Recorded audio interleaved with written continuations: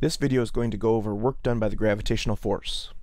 As we have previously discussed, the work done by a force is the parallel component of the force times the distance, or it's often written as FD cosine theta. For the gravitational force, for something that's moving upwards a distance d, the work done by gravity is the gravitational force mg times the distance that it moves d times the cosine of the angle between the force and the motion.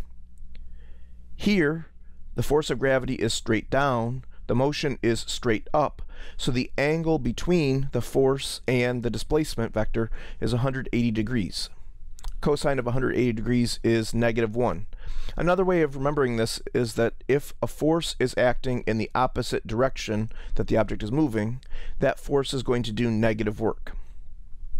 So putting these together, the work done by the force of gravity is going to be negative mg times the vertical distance d as something is moving upwards. Again, as something is moving up, where the force is against the motion, the work done will be negative. And we're going to see later on that this work done by gravity is going to be related to gravitational potential energy. But right now, all we're looking at is the work done by this gravitational force.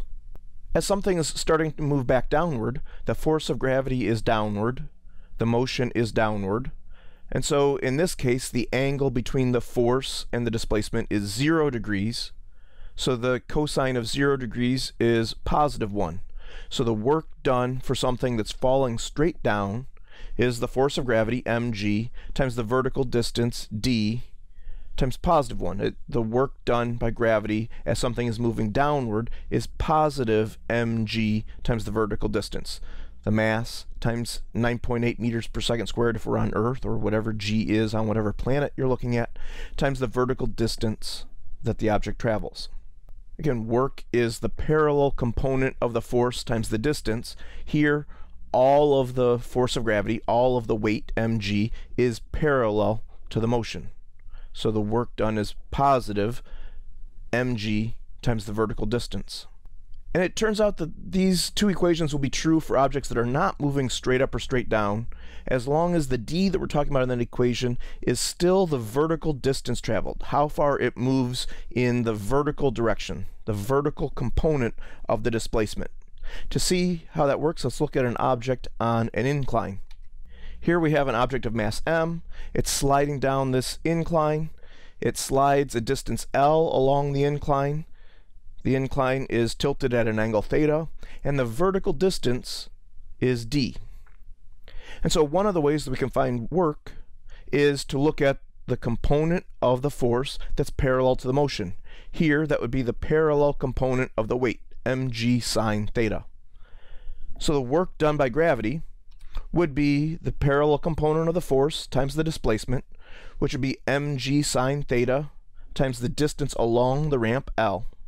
But looking at this ramp, sine of theta is the opposite side over the adjacent side. The sine of theta is that vertical height of the ramp d over the hypotenuse L.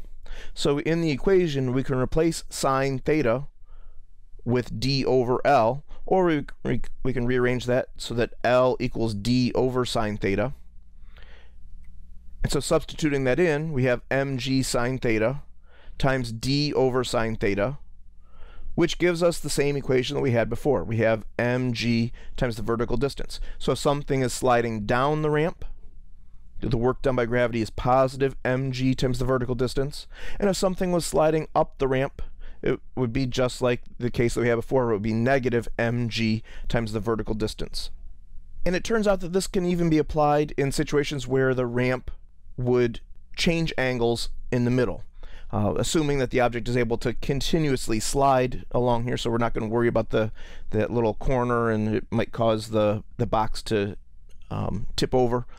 But if I have something that's sliding down this ramp, so it's moving a vertical distance d1 in the first part, it's moving a vertical distance d2 in the second part, to look at the total work done as it slides down this ramp, I could break it up into those two pieces.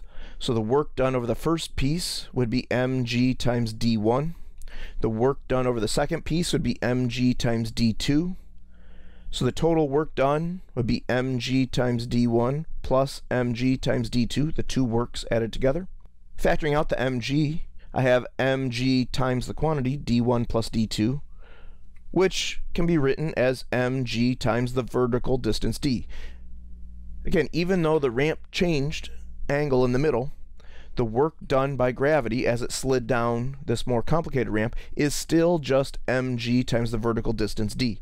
And again, this could be extended to a ramp that had three pieces, where the work done over the first piece was mg d1, the work done over the second piece was mg d2, the work done over the third piece would be mg d3, and so the total work done is mg times d1 plus d2 plus d3, which still is mg times the vertical distance d. So no matter how many pieces I break this up into, the work done is still going to be mg times the vertical distance d. And if we take this idea and we extend it so that we have an infinite number of little pieces, which basically turns this ramp into a curved shape, the work done by the force of gravity would still be mg times the vertical distance d. The fact that it's on this curved surface is not going to affect things. The work done by gravity only depends on that vertical distance that it travels.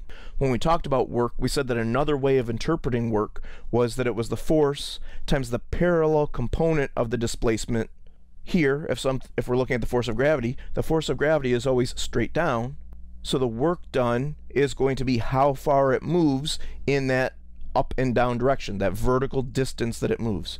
The work done by the force of gravity is mg times the vertical distance d. This allows us to do problems that we couldn't do with kinematics. When we had just a flat ramp, we were able to break the force into components, we could calculate the acceleration, and if we wanted to know the speed at the bottom of the ramp, we could use kinematics because the acceleration was constant. With a curved ramp, the acceleration is not constant. The acceleration is changing the entire time. So using the kinematic equations that only work for constant acceleration would not work here. But looking at this from the work and energy point of view, it is exactly the same to calculate the work done on a curved ramp as it is looking at the work done as something slides down a normal straight incline. So I have these two different ramps. One is tilted at 15 degrees and it's at a height of 10 meters. And I have a 10 kilogram box on top starting from rest. The second ramp is tilted at 80 degrees. I have the box also starting at a height of 10 meters, and it's a 1 kilogram box starting from rest. And I want to look at which box is moving faster when it reaches the bottom of the ramp. And I'm going to look at this from the work and energy point of view. In both cases, the only work that's being done is work done by the force of gravity. The normal force acting on this box, the work done is 0. The normal force is perpendicular to the motion. So as it slides down the ramp, the only work that's being done is due to the force of gravity. So the work done on box A is m1, which would be 10 kilograms times g times d.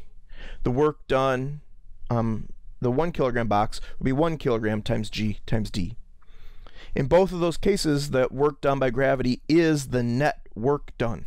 The net work done is the change in kinetic energy of the box.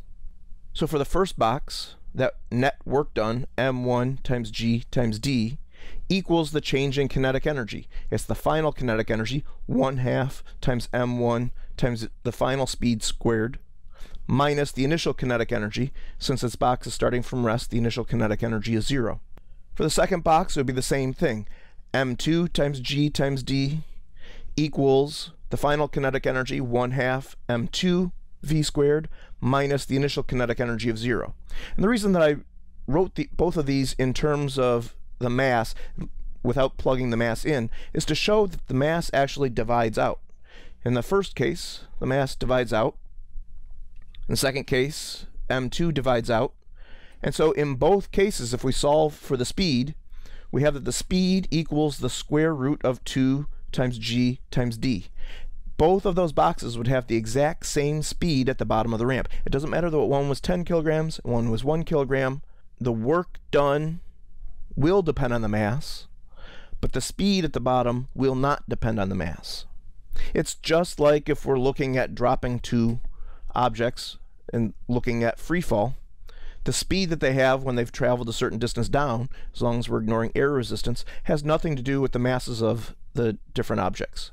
A larger mass would have a larger force of gravity, but it has more inertia, so when you divide the force by the mass, you still get the same acceleration.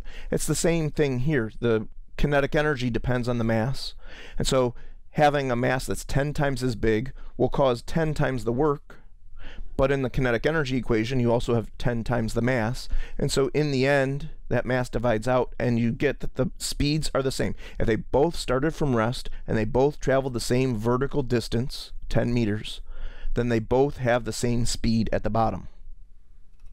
And so now, looking at a numerical version of this same situation, let's look at this 50-kilogram child that pushes off at the top of a slide and gives himself a speed of 10 meters per second at the top of the slide. And this child is sliding along this ramp where there's absolutely zero friction. And we want to find the speed of the child at the bottom of the slide, and the vertical distance of the slide is 30 meters. Again, notice that this is a problem that we cannot do using kinematics. This is not a constant acceleration. As this slide curves, the acceleration keeps changing, but we can look at this from work and energy. The first thing we can look at is we can look at the work done by the force of gravity. The work done by the force of gravity is positive because the force of gravity is downward, he's moving downward, and it's mg times the vertical distance d, 50 kilograms times 9.8 meters per second squared times the vertical distance of 30 meters. So the work done by gravity is positive 14,700 joules, 50 times 9.8 times 30. The only other force that's acting on this child as he slides down, again, there's no friction, is the normal force. But here, the normal force is perpendicular to the motion. As he slides down the slide, the normal force is always perpendicular to the direction he's moving. He's moving parallel to the slide. The normal force is perpendicular to the slide, perpendicular to the direction he's moving. So the work done by the normal force is 0 the entire time. And so the net work done, which is the work done by gravity plus the work done by the normal force, ends up being the work done by gravity. And the net work done equals the change in kinetic energy. So the net work done, 14,700 joules, equals the final kinetic energy minus the initial kinetic energy. Here's where you have to be careful. This did not start from rest. The initial kinetic energy is not 0. So the change in kinetic energy, 14,700 joules, equals the final kinetic energy minus the initial kinetic energy. The initial kinetic energy is 1/2 times 50 kilograms times 10 meters per second, quantity squared. That initial kinetic energy is 2,500 joules. So we started with 2,500 joules. Gravity added 14,700 joules to that kinetic energy. And so the final kinetic energy is 17,200 joules. Again, the work done is the way that we add energy to or take energy from an object. It had 2,500 joules of energy. We added 14,700 joules. So now we have 17,200 joules of kinetic energy. And since we want the speed, we can relate this kinetic energy to the speed. Kinetic energy is 1/2 mv squared. So 17,200 joules equals 1/2 times 50 kilograms times v squared. So the speed at the bottom of the slide is 26.23 meters per second. Again, note that because this child did not start from rest, we had to make sure that we included that initial kinetic energy. If we would have had him start from rest, so the final kinetic energy is just 14,700 joules, you would get 24.25 meters per second. That's what the speed is if he started from rest. Notice the fact that he started at 10 meters per second at the beginning does not mean that he's going 10 meters per second faster when he reaches the end. Starting from rest, he has a speed of 24.25 meters per second. Starting with a speed of 10 meters per second, he has a speed of 26.23 meters per second. So a mistake that some people make is they find the speed, realize that they forgot to include the initial kinetic energy, and then they just try and add the initial speed on to their final speed. That does not work that way. You have to include this in the kinetic energy, include the initial kinetic energy, find the work done, and use that to get the final speed.